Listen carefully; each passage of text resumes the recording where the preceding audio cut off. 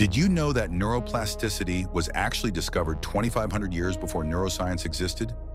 Heraclitus, the ancient Greek philosopher, famously said, "You cannot step into the same river twice."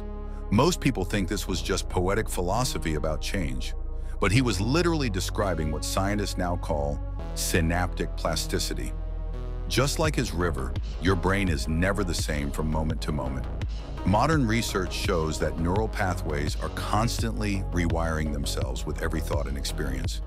The connections between your brain cells are shifting right now as you process these words. Here's the mind-blowing part. Heraclitus also used fire as his metaphor for universal change. Today we know that neural firing patterns create new pathways in your brain. The ancient Greeks called it the eternal flux of reality. Neuroscientists call it neuroplasticity. Same phenomenon, different millennium.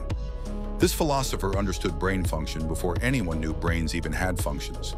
Ancient wisdom meets modern science.